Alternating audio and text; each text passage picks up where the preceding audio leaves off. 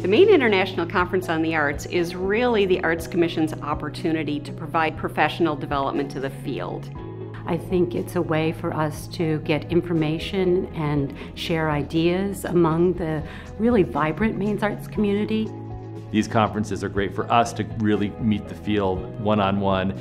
Having access to us and having us having access to them is tremendously important for the state.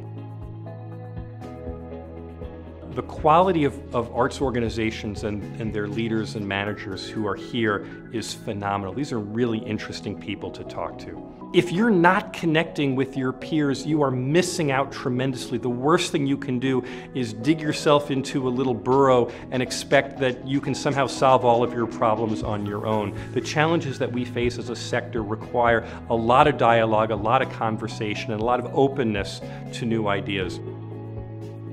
It's exciting to be talking about rural arts development in Maine. The issues that come up in conversations here are going to be the topics that we'll all be talking about in the rest of rural America.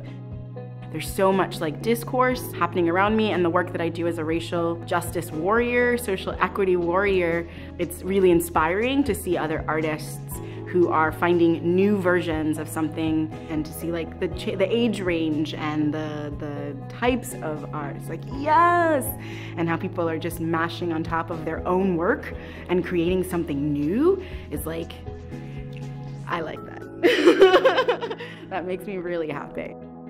There's so many people in this state who have worked so hard to bring the arts to the people here.